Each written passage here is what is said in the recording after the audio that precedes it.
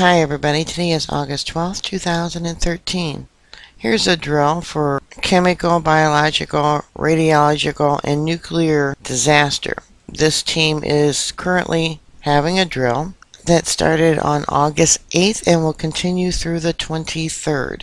A vibrant response tests chemical, biological, radiological, and nuclear units. There are only 3 active duty units in the United States who have chemical, biological, radiological, and nuclear-focused mission, and they must be confirmed ready to execute that mission each year.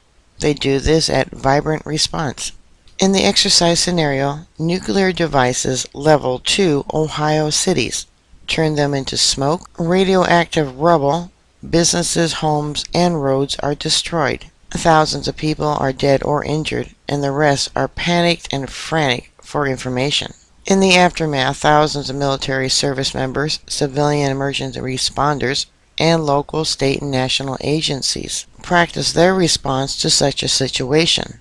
The exercise, which has been held annually since 2008, takes place at various locations in southern Indiana, primarily at Camp Alderberry and Muscatatuck Urban Training Center. At Muscatatuck, objects are in trees, cars are on fire.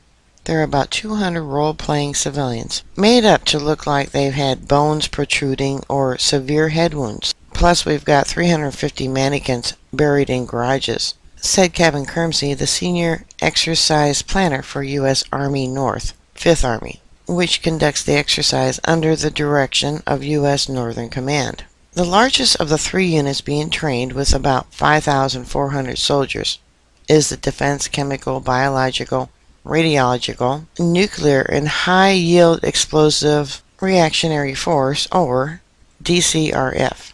The other 2 units, with about 1,600 soldiers each, are Alpha and Bravo teams of the Command and Control Chemical, Biological, Radiological, and Nuclear Response Element, known as C2CRE.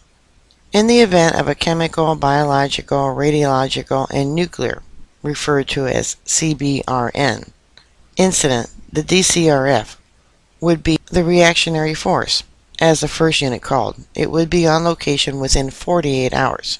The C2CRE teams serve as contingency forces, and they would be on site within 96 hours. Being confirmed enables the DCRF and the C2CRE units to assume command of their mission October 1st. The units are evaluated on about 200 tasks, including search and rescue, medical evacuation, engineering, route clearness, and airlift operations. The Secretary of Defense makes the final determination on confirmation, following the recommendations by U.S. Army North Command and U.S. Army North. Vibrant response is vital for the CBRN units, Kermsey said.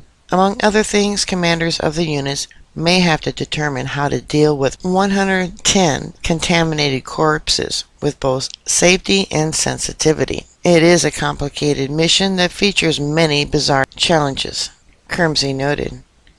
An engineer may have about a mile of debris that needs to be cleared, so he's doing it with heavy equipment, he said.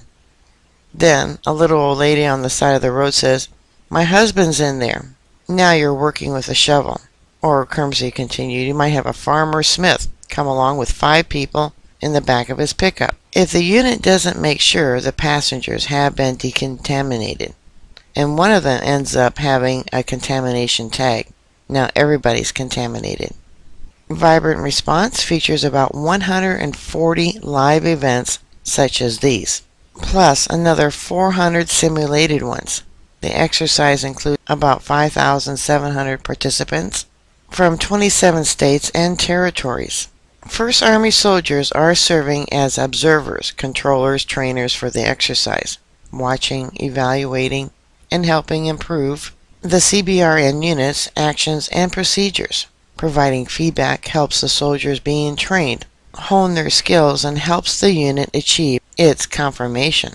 Beginning August 8th, the soldiers will be joined by personnel from several civilian agencies, including the Federal Emergency Management Agency, the Environmental Protection Agency, the Department of Energy, and State of Ohio. Working with those agencies can be a challenge for the military units, at least at first, while many soldiers today have been in combat overseas.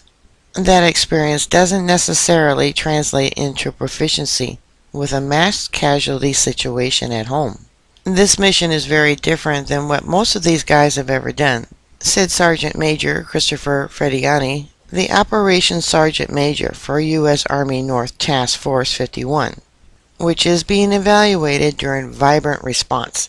The task force is being evaluated on our ability to respond to a CBRN event, to prevent further suffering, to help mitigate the situation, and to assist local authorities. By no means are we in the lead.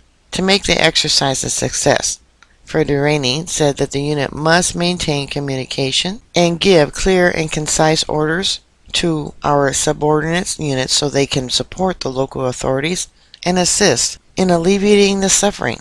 Crimsey stressed the cooperation required to make Vibrant Response a success. It's a huge team effort to do all this, he said. Muscatac, Atterbury, U.S. Army North, Northcom, the Indiana National Guard, 1st Army, and Forces Command are all great partners in this. The state of Indiana helped us tremendously. Vibrant Response will continue through August 23rd. Alright, well, bookmark my site. I'll keep you up to date. Please stay safe, and I'll talk to you later. God bless you. Bye.